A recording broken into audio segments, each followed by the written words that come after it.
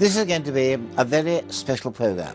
We are concentrating upon the high-altitude observatories on Mauna Kea, the extinct volcano in Hawaii. I mean, we hope it's extinct.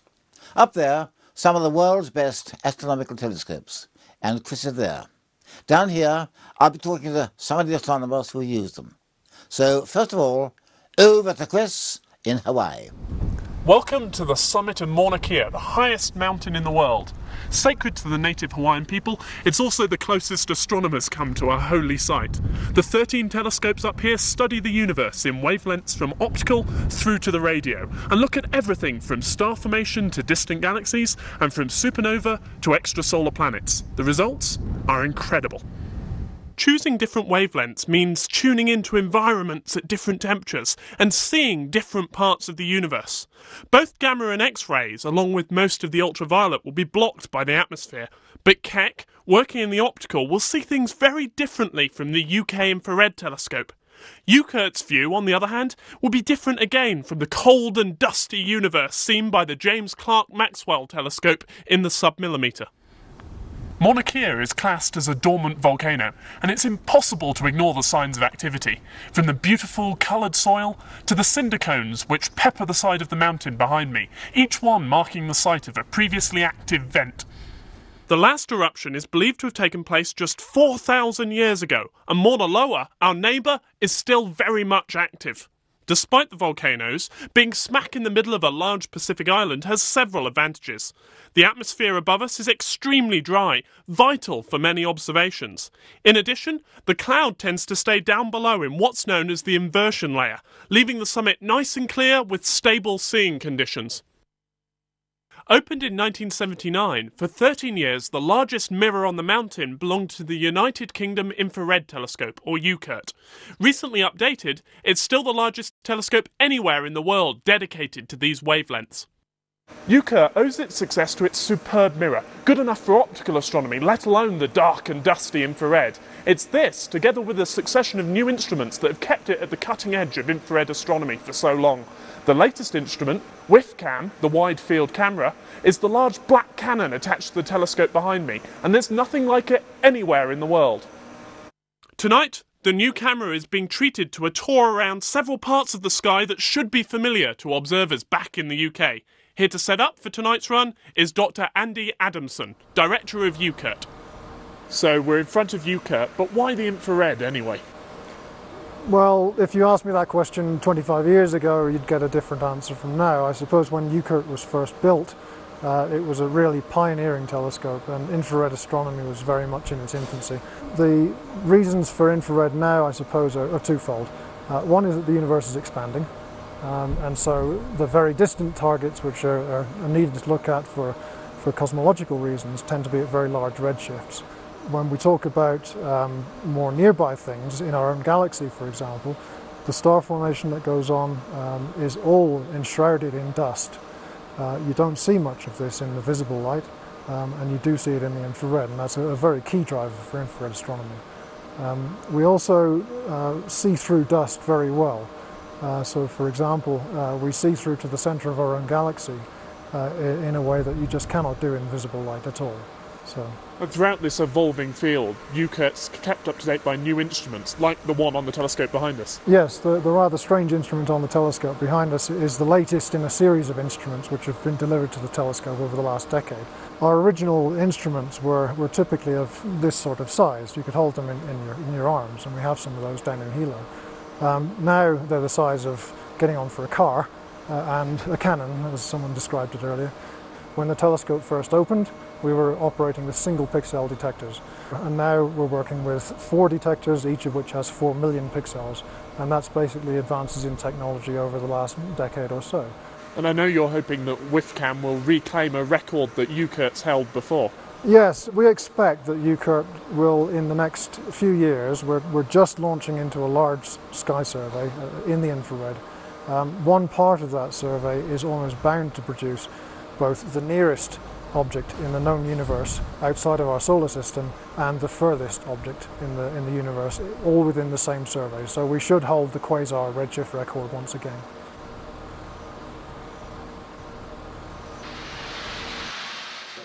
Funded by the UK Research Council, PPARC, British scientists get the chance to play with this fabulous instrument.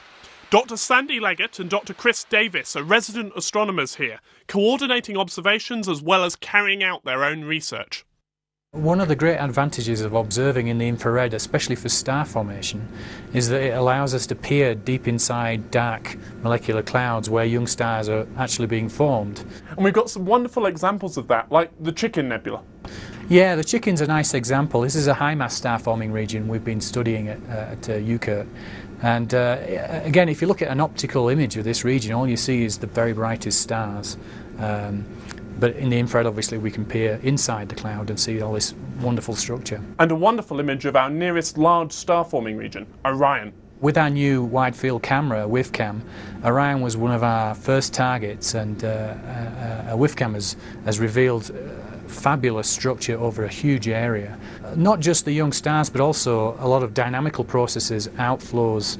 These are remarkable phenomenon associated with young stars. Basically, what's happening is as the star is forming, material is spiralling down through a flattened disk, what we call an accretion disk, so gas is accreting onto the star, and as it gets closer and closer to the star, it gets faster and faster. So to slow the spiraling down, the object actually produces outflows, and these are remarkable jets of gas from the poles of the star, travelling at hundreds of kilometres per second, extending over millions of kilometres across space. And so we've talked about star formation, but Sandy, you've been looking at small stars. Well, brown dwarfs are between a star and a planet in terms of temperature and mass. They're actually too cold and they don't have sufficient mass to ignite hydrogen nuclear fusion in their core, so they don't shine like stars. But they start off very hot when they're formed out of the molecular gas, so they can still shine for up to 1 billion years. And UKIRT played a crucial role in their discovery. Oh yes, we were looking for brown dwarfs for decades, from the 70s and the 80s, and finally in 1995 one example was found at Palomar as a companion to a red dwarf. And we kept looking, we still only had this one example. And in 1999 we found the second example of what are now called T-dwarfs, and I observed this just sitting right here. It was 3 o'clock in the morning, just me and the telescope operator, and I just wanted to tell everybody. It was so exciting, it was terrific. And so the first brown dwarf was found. Splitting its light up and looking at its spectrum, it's obvious that it's more like a planet, here's Saturn's spectrum, than a star, shown in red. But there's a missing link. Is there anything that has a spectrum intermediate between a star and a brown dwarf? A year later, in 2000, on one night we found 3 or 4 objects which filled in the gap. It was an entire spectral sequence. For the first time it was like a real population, and I think that was my best night at any telescope ever, and I can't imagine having another night like that. It was just really, really exciting. As the sun sets down into the cloud, it's a race against time to get the telescopes ready for science as soon as possible. Andy and tonight's telescope operator Thor have things well under control. The telescope is working well and data is already coming in. Well, it's a clear night outside, and what are we looking at? Well, right now we're in the middle of an observation of M33, which is a large spiral galaxy. With previous instrumentation, it would have taken many years to build up an image of this galaxy because it's so large on the sky. This is the optical image? This is the optical image on the sky survey. And the 4 patches that you're seeing here are the 4 WIFCAM detectors, each of which is separated by a certain distance, as you can see. And what we're doing is to build up a completely covered area around this target, so that we get a complete image of the entire galaxy. We're using 3 different filters. They're called Z, J and K. The K is the longest wavelength and sees straight through the dust that you can see in patches around here on the optical image. And the Z is closer to the optical, but it's still in the infrared. And so we can use the information from all 3 filters to build up a colour image in the first part, but also to get information on the extinction from dust in the galaxy, to look at the properties of stars. We can resolve individual stars in galaxies this close. So when you say extinction from dust, that's the effect the dust has on the light? Yes, that's right. You can see some patches here of darkness. They're the same as the patches that you see in the Milky Way, and they're basically large clouds of dust and gas. And this is live data coming through? Yeah, so each of these four detectors produces a stream of data that comes in, and each of these is showing you both the data that are on their way in, so we have a live frame coming in each time we get an update, and here is the latest stacked image. So up here is the nucleus of the galaxy, and this is out into the disk. So again, you can see that the galaxy is quite large, and we don't see the whole thing in one chip. Auto guiding has been lost. Let's just start it from the top. Not all objects have a convenient guide star right next to them. Oh, yes, no. Especially when you're operating in a dark cloud, which we tend to do a lot because we work infrared. And then, of course, when you get outside the galactic plane, as we're doing with some of these surveys, it gets really bad. We end up with guide stars that are very faint. Let me change the gain on this. You know, if something happens now, then you've got to try and save the rest of the night's observation. Absolutely. And, you know, as the minutes count down, you're losing time. And the object is to try and get back on the sky as soon as possible, collecting the photons. The images from WIFCAM are certainly impressive, and it's only been operating for a few short months. With plenty more clear nights to come, we'll be hearing a lot more from UKIRT. UKIRT, the United Kingdom Infrared Telescope, most impressive. One astronomer who makes great use of it is Dr. Derek Ward-Thompson of Cardiff University. Welcome back to the Sky at Night, Derek.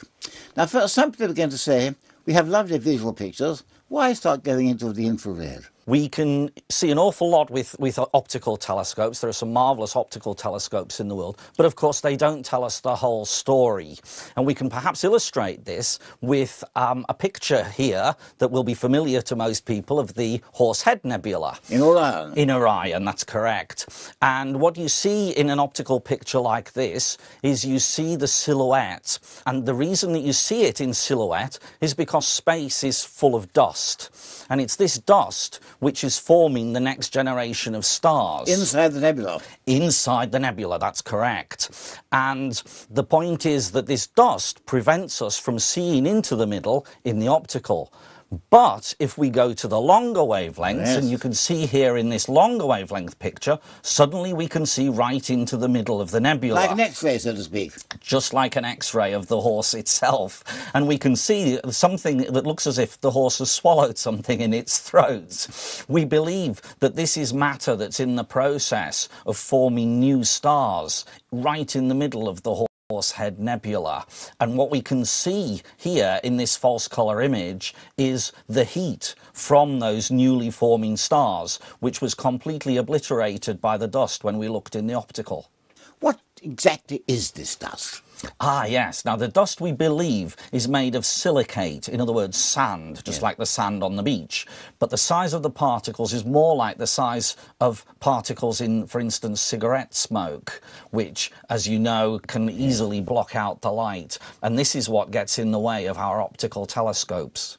What about those things often called cosmic bullets? Yes, we've known for a long time that when a star dies, it can be very energetic, yes, indeed, explosive, yes, as we call a supernova. Yes. And now, of course, we also know that when a star is born, it can also be a very energetic event. We have more like an implosion than an explosion as the material crashes together into the centre. And very often, some of that material is thrown out, such as this lovely picture here of Orion. You can see the bullets streaking through the nebula, and very often these bullets are fired out almost like a jet in a very specific direction, presumably along the polar axis of the star that's being formed in the centre. You know, Derek, looking at the Orion Nebula, either with the naked eye or binoculars, it looks a calm, peaceful place, but there's turmoil going on inside it. Absolutely. It's a very exciting place. You know, Orion's a lovely constellation. You can see the Orion Nebula with the naked eye. Of course, the horse's head is much more difficult. But let's look further afield, shall we? Centre of the galaxy, roughly 25,000 light years away, and we can't see it because of the dust, but infrared can. That's exactly correct. Our galaxy is full of dust, and if you look up on a clear night, you can see those dark lanes in the Milky Way, and that's the dust, and that prevents us from seeing all the way to the galactic centre. But if we look at the infrared, here's a UKIRT infrared picture, then we can see through all that dust, and we can see what's happening in the centre. What is happening? We believe there's a black hole at the Yes. centre of our galaxy, of course. Of course, we can't see a black hole. That's by the nature of black holes. But what we can see is the very hot material orbiting around the black hole. This is a picture taken from the James Clerk Maxwell telescope. And that operates at sub-millimeter wavelengths. That's correct, Patrick. Now, sub-millimeter wavelengths are even longer wavelength than the infrared, somewhere between the infrared and the radio. Yes. And the JCMT is the world's largest sub-millimeter telescope. Well, Chris is actually out there at the JCMT, so let's go back to Hawaii. Down below the ridge on which UKIRT sits lies Sub-Millimeter Valley and the JCMT, or James Clerk Maxwell telescope.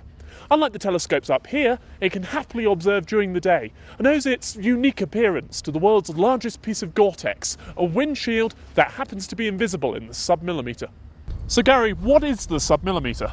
Well, Chris, the sub-millimeter is really just another form of light, and there are actually many different types of light, and you'll be familiar with optical light, which we see with our eyes, with X-rays, with radio waves, and of course with the infrared, which is used at UKIRT. These are all just different types of light. It's just that the human eye is only sensitive to visible light, which is only a small part. Well, with the JCMT, we study the sub-millimeter, which is yet another form of light. And sub-millimeter comes from objects in the sky which are cold. So, roughly, we're measuring the heat signatures of objects in the sky which are cold. How cold? Well, really cold, actually. We're talking temperatures less than 50 Kelvin or so. So that's within 50 Kelvin of absolute zero. So when I say heat signature of cold objects, it's a bit oxymoronic, but that is actually what we're trying to do. And what are we doing up here on top of this volcano? Well, sub-millimeter astronomy is actually very difficult, and there are a number of technical challenges. And the reason we have to come to Hawaii is because sub-millimeter light from objects in space is absorbed by the Earth's atmosphere. And it's absorbed far more so than is the case with optical light, for instance. Or radio. Or radio, absolutely. So if we were to stand out here at night and look up at the sky above Mauna Kea, you would see with your eye all of the stars in the sky, and it's a magnificent sight. But in the sub-millimeter, you wouldn't see that, because a lot of the sub-millimeter light from the sky is absorbed on the way through, and so if we had sub-millimeter eyes, it would actually look foggy. And so we're always looking through fog in the sub-millimeter. Now, the reason we come to Mauna Kea is to get above all of the weather systems, because it's the water in the atmosphere that does the absorbing. And here at 14,000 feet on this mountain, we are above 97% of the water in the Earth's atmosphere, and that's why we have to come here. There are very few places on Earth where you would ever even dream of attempting this type of astronomy. And this is one of the best here in Sub-Millimeter Valley. And you mentioned that we're looking for cold objects, but what sort of things do you see? Oh, well, actually most of the material in the universe is cold, and that's quite surprising. But to give you a few examples, the interstellar medium between stars in the galaxy is not empty space. It's absolutely full of stuff. It's full of molecules in the gas form, and there are a lot of dust particles as well, and we can measure both of these things using different type of instruments on this telescope. And the great thing about sub-millimeter astronomy, which of course I should have mentioned at the beginning, is that we use sub-millimeter astronomy to study these origins questions. How do stars form? How do galaxies form? And how do planetary systems form? The big questions. These are the big questions of modern astronomy, absolutely. The telescope looks rather like a radio dish, but it's not. It's a mirror. Because the wavelength of the light we're using is much shorter, the mirror must be smoother. Now the light comes in through the windshield, hits the mirror, goes up to the secondary, and is reflected down through the hole into the receiver cabin, which looks rather like the TARDIS. And it feels like the TARDIS as well, crowded with instruments. This tertiary mirror here selects which one is going to be used, and therefore which wavelength we can monitor the sky in. The instruments can only work at extremely low temperatures in order to prevent their background noise overwhelming the tiny signals from space. As the instrument is cooled using liquid gas, normally nitrogen or helium, the atoms inside slow down. The ultimate would be to reach absolute zero, minus 273 degrees centigrade, when the atoms have no kinetic energy at all, when they're completely stopped. That's impossible in practice, but one instrument gets very close indeed. This is SCUBA, now retired from 8 years hard work on the telescope. When it was running, the The detector chamber was cooled to just 100 millikelvin, making it the largest known volume in the universe to be that cold. Before it came along, we had to map the submillimeter sky 1 pixel at a time, but Scuba is a camera, and the images it produced were revolutionary, showing us new details from everything from new solar systems to distant galaxies. So, you've been using the JCMT, and what have you been working on? Well, my interest is in planetary systems, maybe trying to find some like our own, and we're using a very unusual method using submillimeter astronomy. So if you were to look at the solar system from the outside with the submillimeter camera, you'd see very cold things like Pluto, for example, comets, and in particular you'd see the debris, the fallout of collisions of comets, which happen very rarely around our own sun, but they do happen. This produces a shower of little cold particles which emit in the submillimeter. So we couldn't actually detect an individual like large rock, like the Earth, for example. But if you smashed it all up and spread it around a solar system, you'd have so much emitting surface of little rocks that then you could detect it with a camera like Scuba. It's like inside-out astronomy. We don't see the star, we see the cold stuff on the outsides. Exactly. It's the perfect way of picking out the cold outskirts of the solar system or another planetary system.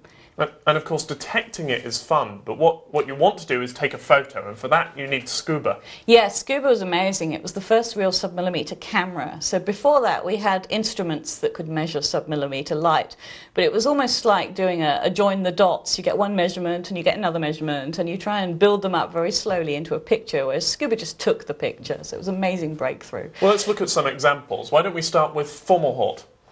Yeah, Fomalhaut's one of the first stars we looked at, so it's a very bright star, and what we detected, as you can see in the images, is a ring of dust around the star made by these cometary collisions. That was really exciting. But we also found this kind of an extra lump of dust at one point, and the only real reason that can be there is if it's marshalled by the gravity of a planet. And this was not only really exciting, but it told us that planetary systems can be very different from each other, because to produce this cold stuff so far out from the star, the planet has to be a long way out. So it might be something like Neptune, but 3 times further away from the star. Well, so much for these large, massive, energetic young stars. What about stars like our Sun? And one of those is Tor Cetae. Yes, that was really difficult. That's the faintest thing we've done so far. But it's fascinating because it's a star that's very like the Sun, but it's actually twice as old. It's 10 billion years old. So in a way we could be peering into our own future. We wanted to look at this and see what the environment would be like. But what we found was actually really startling. It may never have been quite like the solar system, because the amount of rocky particles we detect imply that around this star there's something like 20 times as many comets as there is around our Sun, even though it's a much older system. So if you were standing on a hypothetical planet around this star, you'd see comets streaking through your night sky overhead. You know, you'd be at risk of a giant meteor landing right in front of you. It would be a very dangerous place, in fact, for life to try and evolve. When Scuba was turned on, it very quickly made discoveries both expected and unexpected. One of the most surprising was a whole population of distant galaxies shining brightly in the submillimeter. They've become increasingly important to modern astronomy and are now called Scuba galaxies. Well, Chris had a good look at Scuba, and I'm joined now by Dr. Rob Iveson of the Royal Observatory, Edinburgh. Rob, welcome to the Sky at Night. Pleasure to be here. What about Scuba? Well, Scuba resembles nothing more than a large red hot water immersion tank, but is in fact a technological marvel. It's a testament to the genius of British engineering that managed to cool 2 cameras that take pictures at 1 millimetre and roughly half a millimetre to a temperature of only 1/10 of a degree above absolute zero. Why do you have to go as cold as that? You have to go as cold as that because of the large background that camera sees. It sees the sky glowing, it sees the telescope, it sees all the surroundings, and it needs to be able to detect unbelievably faint signals from cold material in the distant universe. We hear a lot about Scuba galaxies. What are Scuba galaxies? Scuba galaxies are very intensely star-forming galaxies. We're talking about galaxies that pump out roughly the equivalent of 1 trillion times the luminosity of the Sun. And typically they'll be forming stars at a rate of hundreds every year. Massive stars that will live fast, die young, go supernova. And what we see is the energy from those hot young stars that's been absorbed by the cocoons of dust that they're born in and that they create themselves. And that dust then re-radiates that emission at a wavelength of around 100 microns, which SCUBA, observing very distant galaxies, picks up at its rest frame filter wavelength of about 850 microns. How do you recognise a SCUBA galaxy? Well, SCUBA galaxies aren't the prettiest galaxies in the universe when they're initially detected. They resemble nothing more than blobs, and in fact, the whole science, in some sense, became known as blobology, because all we see is a blob on a very low-resolution image. It's typically about 15 arcseconds across, and that means that if you go and look at that piece of sky with a very deep optical or infrared image, you will find quite often half a dozen or more possible counterpart galaxies underneath. And what has to happen then is that someone like me has to go away to the Very Large Array radio telescope in New Mexico and use the radio emission to pinpoint exactly which galaxy is responsible for the submillimeter emission. And then a whole process of obtaining extremely deep infrared and optical observations until almost always, it turns out, we discover a morphologically disturbed star-forming galaxy. How do these SCUBA galaxies fit into the general scheme of things? Well, it turns out, Patrick, that these SCUBA galaxies, or submillimeter selected galaxies, are absolutely key to our understanding of the early universe, because they represent the missing link. The local universe is known to contain large elliptical galaxies. Until now, we've never really had much of an idea of where those galaxies formed. And for many years, people have speculated where in the distant universe, where is this population? SCUBA galaxies are now believed to be that population. They form stars at a prodigious rate. They can form sufficient stars to make a large elliptical galaxy in only a few 100 million years. And therefore, and they do so almost entirely obscured from view in the optical, which explains why they haven't been found before. So they are an absolutely crucial part of the big picture of galaxy formation, and in fact the formation of galaxies, supermassive black holes, almost everything that we know to be important in the local universe. Now, I gather that SCUBA has now come to the end of its career. Why is that? The position it occupies on the Naismith platform of the telescope has to be cleared to make way for its successor, SCUBA 2, which is a phenomenally exciting development. SCUBA mapped 1,000 times faster than its predecessor. SCUBA 2 will map 1,000 times faster than SCUBA, and the scientific potential is almost limitless. Well, Rob, thank you very much. Well, Chris has been in Edinburgh looking at SCUBA 2, so over now to Edinburgh. Well, pretty though it is, Edinburgh in the winter's not quite Hawaii, but behind me are the domes of the Royal Observatory, and down below is the UK Astronomy Technology Centre. Here, they build instruments destined for telescopes all over the world, and in particular, we're here to see SCUBA 2, the world's most advanced submillimeter camera, which will end up on the JCMT. This is SCUBA 2. This is the size of the main instrument, and this is the insides of the instrument. What you're seeing here is the section which actually houses the two arrays. The arrays themselves will be cooled down to 0.1 degree of absolute zero, minus 273 Celsius. Wow, that's really very That's cold pretty indeed. cold, yeah. Basically, if we can get them very, very cold, we make them very, very, very sensitive detectors. And most of the volume here, you can see, is actually a cryogenic system to cool the arrays down to that very low temperatures. And those arrays, which work simultaneously, are just two cameras? Basically, yeah, just two cameras, yeah. And like a digital camera that you'd take off the shelf, the number of pixels is crucial. That's right. The SCUBA 1 camera that's been working on the JCMT is 100 pixels, and that's good, very good going for the submillimeter. It's quite a technical challenge to build that many pixels. SCUBA 2 has something like 10,000 pixels, so that's a 2 orders of magnitude increase in the number of pixels. And that means you can cover a much larger area of the sky. That's right. The main emphasis behind the SCUBA 2 instrument is to do wide field surveys, from surveys of very distant high redshift galaxies to surveys of star formation in molecular clouds, and also looking at disks around nearby stars which may be forming solar systems or maybe formed solar systems. Something like 1% of the sky has been studied in any great detail in the submillimeter. And the consequence of that is we've only looked at a handful of these disks, so we don't really have any statistics about how common they are, are they really the size of our own solar system, what's going on. With Scuba 2, what we're planning to do is look at 500 stars and hopefully detect a large percentage of disks around these stars, and then we'll be able to say something about maybe how common our solar system is around nearby stars and whether they're planets and so on. Scuba 2 has been on the drawing board for a long time, but work is now progressing at full speed, with the aim of having the camera on the telescope and ready for science by the end of the year.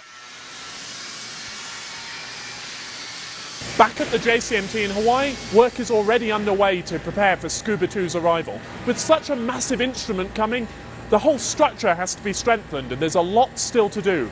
Meanwhile, on the opposite side of the telescope, the other major new instrument, HARP, is ready for action. HARP is a spectrograph, splitting the radiation from the sky into its constituent wavelengths. The resulting pattern reveals the fingerprint of the chemicals which make up the object being studied. Carbon monoxide will emit radiation at one set of wavelengths, hydrogen cyanide, for example, at another set of wavelengths. With careful analysis, the shape and the intensities of these spectral lines can yield information about temperature, density, or even the movement of the gas making up the object.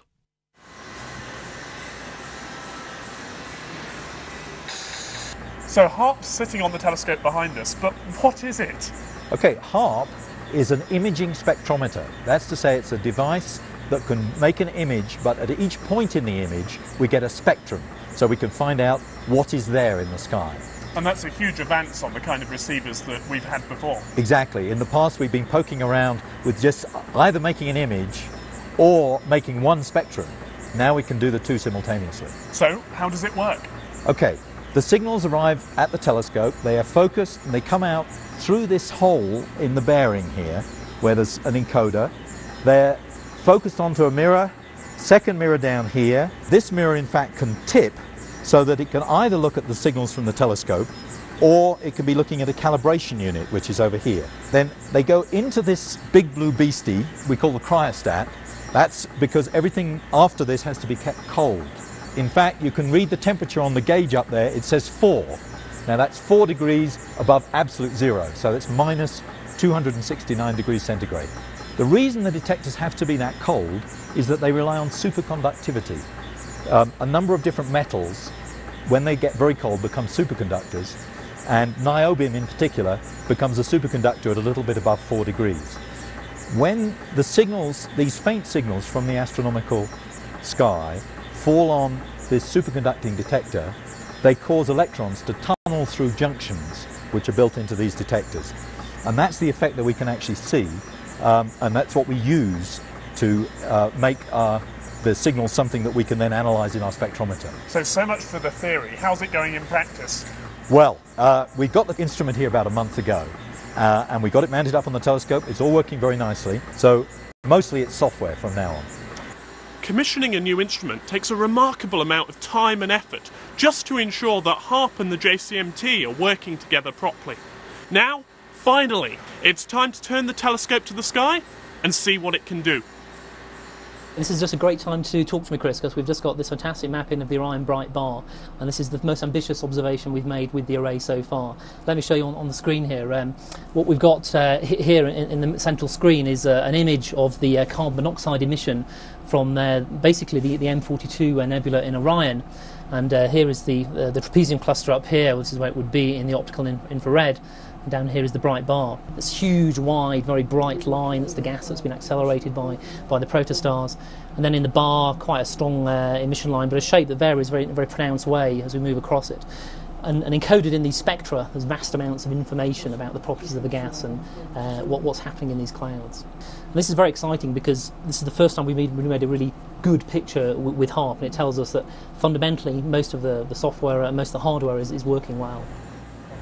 Every time you build a new instrument, you make new discoveries, you try and understand the underlying physics behind the process, and that just leads to new questions. And therefore that leads to new instruments. Absolutely. And so what information will we get? What will we be sitting here talking about in 2 years' time? Well, just if I can give you just one example, and that's the Scuba galaxies, of course. It's the headline example from Scuba.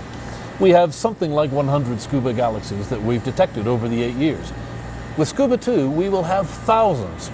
And that means we enter a completely new paradigm, you see. so far with Scuba, we've looked at these 100 galaxies and we've tried to measure their properties as individual objects. Now we will have statistical samples, and we can start doing real statistics of how the universe has evolved. Like taking a census rather than just asking a few random people questions. That's a good analogy, actually. That's right. What we're really talking about here, Chris, with all these new instruments and the new back-end computer and the new electronics for the correlator, is a complete renovation of the observatory. And this happens from time to time in the life cycle of observatories. For the JCMT context, I would say that we're going from the second generation, which Scuba represented, and the other receivers, to the third generation with Scuba 2 and HARP. As wonderful though it is to see the professional telescopes up on the mountain, I want to spend some time looking up at the night sky. So I've come down to the Visitors Centre, just 9,000 feet above sea level, where the public gather 365 nights a year to take part in organised star-watching sessions. Okay, what you're looking at right there is a galaxy that is about 2 million light years away. And it is the furthest object you can see with the naked eye. Cells, and they were discovered. This is the moon, and just taking a little tour with the telescope. It's nice, so it's being projected on the side. That's excellent. Yeah. So I can actually see from here as well. This is the North Star, also known as Polaris. Can you see the fuzzy bit in the middle? Very faint. Yeah. That's the Andromeda Galaxy. It's 2 million light years away. Saturn? Saturn was one of the first things I ever saw through a telescope, and it's rising behind me now. It's always wonderful to see people's reaction when they catch a glimpse of it through a telescope. So you're looking at the planet Saturn? Oh man, there he is! Wow, that's really cool. Oh, I see the rings too. Isn't that cool? Up here on the summit, the quality of the sky is obvious, despite the wind. There's Castor and Pollux in the constellation of Gemini, above its namesake, the 8-metre Gemini telescope. The constellation represents the twins, and there are other twins up here too, the Keck telescopes down below. Even up here at 14,000 feet, the stars twinkle because of the movement of the Earth's atmosphere. Now, if we could just keep track of that movement by watching a bright star very closely, we can correct for it, effectively putting one of these large telescopes up into space, a process known as adaptive optics. Imagine light coming from a distant object. Having travelled for thousands or even millions of years, it enters the Earth's atmosphere and is promptly ruined. The air's moving rapidly, distorting the previously perfect image. Light from a nearby bright star, though, will be distorted in exactly the same way, and so by monitoring that light, we can move a correcting mirror 50 or 100 times a second, getting rid of most of the effects from the atmosphere. Unfortunately, not every object of interest has a convenient bright star sitting right next to it, a problem astronomers have solved by firing lasers out into the night sky. The laser is tuned so that when it hits a thin layer of sodium, which happens to lie above most of the atmosphere, the sodium's excited and it glows. Light from that artificial star is distorted in just the same way as an astronomical object, and so the scientists can use that to monitor the atmosphere and remove its effects. Gemini's mirror is over 8 metres across and only 20 centimetres thick.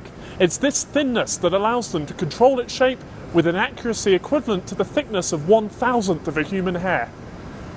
Although the mirror's made of aluminium, it's coated in an extremely thin layer of silver in order to reflect as much infrared light as possible. Just 2 ounces, or about 50 grams, is enough to cover the entire mirror. The dome is always kept at nighttime temperatures throughout the day, and I can promise you, it's extremely cold. The instruments cover the entire range from the short wavelength optical, the shortest wavelengths that your eye can see, all the way out into the far infrared where the atmosphere cuts off. And so let's start at the beginning, the shortest wavelengths. The shortest wavelength instrument is here is called GMOS, the Gemini Multi-Object Spectrograph. It's actually an imager, a camera, as well as a spectrograph. And you've got some marvellous pictures with GMOS. Well, one of the most amazing examples probably isn't a marvelous picture, apart from the fact that the objects are so faint.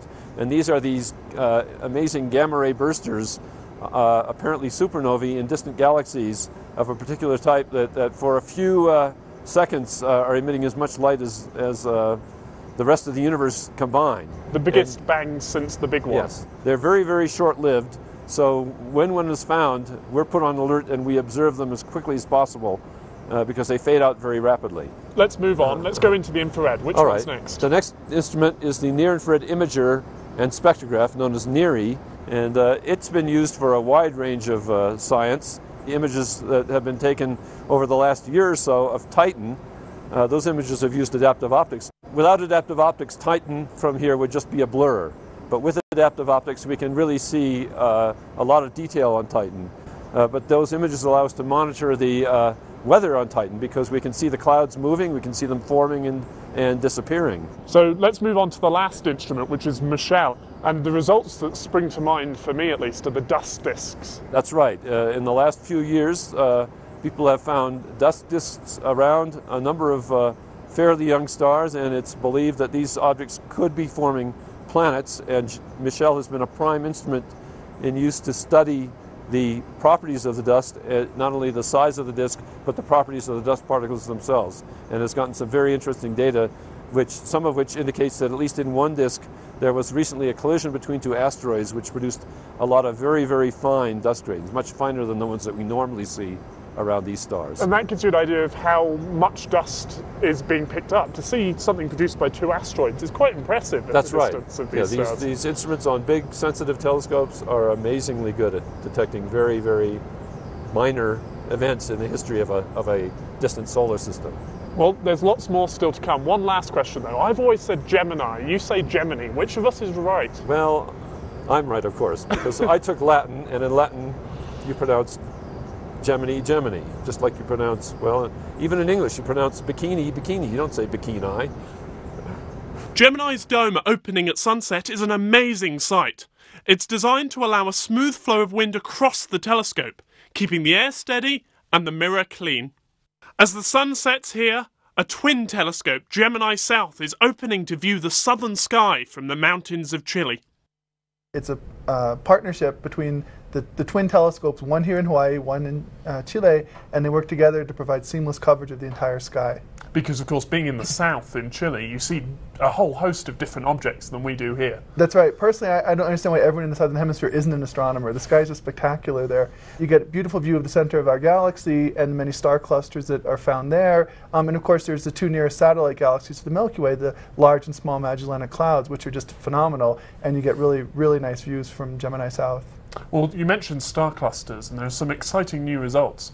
That's right. Star clusters are these ancient systems of stars that orbit the Milky Way galaxy and many other galaxies, and so they're providing insights to how our galaxy might have been born and how other galaxies might have been born as well. And what do they tell you? Well, they're telling us that it looks like most galaxies are formed by cannibalism, by gobbling up many smaller galaxies, perhaps dozens, hundreds, maybe more over their lifetime. So it's a bit of a violent universe, and if you're a small galaxy, you have to watch out. It's a beautiful night up here on the rather windy ridge in front of Gemini. The moon has just set behind the Keck telescopes, and the Southern Cross is rising behind me. Over on the right, you can see the whole of Scorpius reaching right down, and the centre of our galaxy with all the targets that implies just rising. Hercules is up behind me, and the most beautiful sight is Jupiter shining high in the sky there. It's an absolutely wonderful night. It gives you a really good idea of why this is one of the best sights in the world for observing. Sunrise, and with the domes closing all around us and the shadow of the mountains stretching out on the clouds below me, it's time for the astronomers to head down for some well-earned rest. Meanwhile, let's go over to our last two telescopes, the Kecks, for a decade or so the largest anywhere in the world. The first of the twin telescopes started operating in 1993, the second 3 years later, and they've been hitting the headlines ever since. They work closely with other observatories, which provide interesting targets to follow up with the more powerful eyes of Keck. This is Keck 2, and to be here in front of it is simply incredible. It's immense. The mirror is 10 meters across, and yet it has this lightweight, slotted appearance, which is designed to reduce the stress on the telescope as it moves around. Instruments have been added ever since the telescope arrived up here. Most of them are on the Naismith platforms behind me, but this silver tube sends the laser for the adaptive optics system out into the night sky. The most distinctive feature, though, is the hexagonal segmented mirror. Each of the 72 mirror segments that make up the two telescopes are brought down here to the mirror barn about once every 18 months. Here, they're coated with a very thin layer of aluminium, which provides the best possible reflecting surface. Combining segments like this produces a large reflecting surface, capable of collecting twice as much light as Gemini without putting a large brittle mirror under stress. This collecting area comes in useful for all kinds of projects. Tonight's astronomer is Professor Jeff Marcy, in the middle of a week-long observing run, hunting for planets. We can go to the next star now, Maddie. We're on our way. His targets are too small to be seen directly, so instead he looks for tiny changes due to the influence on the planet on its parent star. As the planet orbits, it pulls on the star, and we see that as a wobble as the star moves first towards us and then away again. The wobble's still too small to be seen directly. The star's moving at only running speed, 10 meters per second or so, and Jeff relies on the Doppler effect. When the star's moving away from us, its light is stretched, and so there's a shift towards longer wavelengths, towards the red in its spectrum. When it's coming towards us, the light is compressed slightly, and we see a tiny shift to the blue. It's this small effect which betrays the presence of a planet. Well, I'm here using the Keck telescopes, hoping to find the first rocky planets, small Earth-like planets orbiting nearby stars. The Keck telescopes have two special attributes. First, of course, they are still the largest telescopes in the world, and we are starved for photons. We need more light to detect this Doppler shift very precisely. And the other reason is that there's a marvelous spectrometer in the basement of the Keck telescope that gathers the starlight and spreads it out into all of its colors, blue, green, yellow, and red, from the original white starlight. And that spectrometer is ideally suited to measure this Doppler effect very precisely. We have found an amazing variety of other planets, in fact a much greater diversity than we ever imagined when we started. We have found planets bigger than our own Jupiter, which is the biggest in our solar system. We've found Saturn-like planets, Neptune-like planets, even one 7.5 Earth masses. And the remarkable thing is that we've found some planets that orbit not in circular orbits, but in elongated orbits, like comets reside in. We never expected such bizarre orbits, and we have found many planets that orbit close into their host stars. So we're finding a zoo of planets, and who knows what other beasts are out there. The point is to find out how unusual our own solar system is. Well, many of the planetary systems we've found are very, very different. But a few of them remind us of home. Some of them have a Jupiter out there far from the host star, gravitationally sweeping up the debris, the comets and the asteroids, rendering any Earths that might be inward of that Jupiter safe from the bombardment. Which planetary systems stick in your mind? By far the most exciting planetary system is the one orbiting the star Gliese 876. It's only some 15 light years away. And what's amazing about Gliese 876 is that we discovered two Jupiters orbiting it fairly close, at sort of a Venus-like distance, in a 2-to-1 resonance. One planet goes around twice for every single orbit of the other planet. But while we were watching that system carefully, we discovered a third planet, one that's only 7 times the mass of our own Earth. And it's about 30 times closer to the star than our Earth is to the Sun. But the beautiful part is that the star is very low luminosity. It's a so-called M-dwarf star, so low luminosity that the planet would be bathed by a very faint glow of starlight, keeping the planet warm, in fact about 80 degrees Celsius. And it may have a hard surface allowing life to be possible. One thing occurs to me. Planets seem to be common. Earth-like systems you think are common. Why haven't we detected life until now? Well, it's interesting, you know, life really doesn't make much of a footprint on its host planet. We, of course, are affecting our own planet Earth, dramatically, indeed, frighteningly. But when you think about other planets far away, any life, indeed advanced life, would not make such a detectable effect. I'm sure that in the next decade and decades, we will be imaging Earth-like planets, detecting the continents and the oceans, and of course the signs of life on those planets. It will be a glorious day when we can look up and realize we have friends out in the cosmos. For our last night in Hawaii, we're leaving the mountaintop behind and joining Jeff down in the Keck control room, 9,000 feet below. Readout complete. We can go to the next star now, Maddie. He remains in touch with the telescope via a video link, but benefits from the extra oxygen available down there. All of these computers actually run the spectrometer that is the device that spreads the starlight into all of its wavelengths or colors, and we analyze those colors for the Doppler effect. This screen here monitors the starlight as it comes in, and then the exposure is automatically finished, like a camera shutter closing, literally, when we've gathered enough photons. So you say I need 500,000 photons? That's exactly right. We know exactly how many, and it's typically 500,000 photons per color. And when that occurs, this graph senses it, and the exposure is automatically truncated. This whole display allows us to modify the spectrometer. We can tilt lenses and diffraction gratings, change the entrance aperture, and so on. And then here's the result. This is actually the final spectrum that we get from the star. All of these horizontal lines that you barely can see represent the light from the star spread out into all of its wavelengths. So it's not as simple as a large window popping up and saying, yes, you found 3 planets. Right, yeah. Collect your money at the latest planet station. No, it'll actually take a few months to analyze these data to see if there are planets in there. Tonight we're observing the 35 nearest stars in the sky, sun-like stars, hoping to find small rocky planets orbiting very close to those stars with orbital periods of no more than a few weeks or months. Why do we assume that all small planets are rocky? The reason is that if a small planet were made of gas, the gravity of the planet couldn't hold on to the gaseous molecules and they would just fly away. So if you take a bag of gas and get rid of the bag, the gas just dissipates. The Earth's lost all its hydrogen, for example. Indeed, the Earth has lost hydrogen and most of the helium, so the Earth is already just on the edge of losing most of its atmosphere. Hopefully it won't. Readout complete. Okay, Maddie, we'll start on this one. Stand by. So I've already taken 1 exposure. We're going to take 4 starting right now. Why 5 of that star in particular? This is an interesting star. It's a sun-like star. It's HD 19373. It has a well-known name, Iota Persei. You can see it with the naked eye. And because it is like the sun, we know that sun-like stars pulsate. Our own sun has an oscillation period of 5 minutes. That's right. Our sun breathes out and in, out and in. These stars almost certainly are pulsating as well. And because of that, we get a false Doppler signal. And it has nothing to do with the planet, it's just the star pulsating.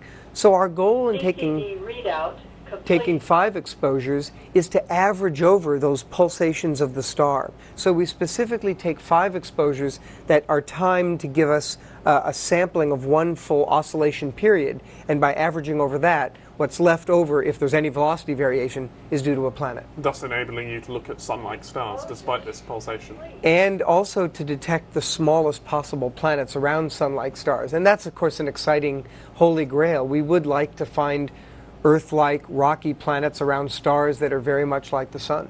Okay, I'm shooting. Let's see. Yeah, I'm going to tune this back to 150,000, Maddie. Okay. What are you looking for? What makes it a planet?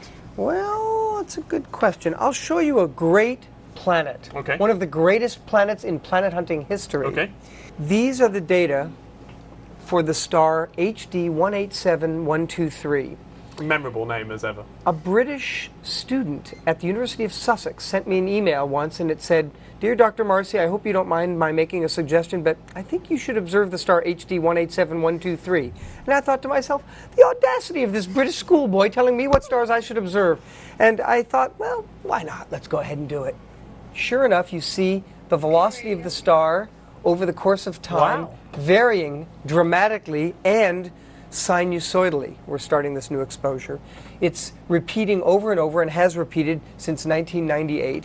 And as a result, we call it Planet Kevin, after Kevin Apps, the student at University of Sussex, who suggested we observe this star. Well, let's hope there's many more to come for tonight. I'll let you get back to work. Thank you very much. Thanks a lot.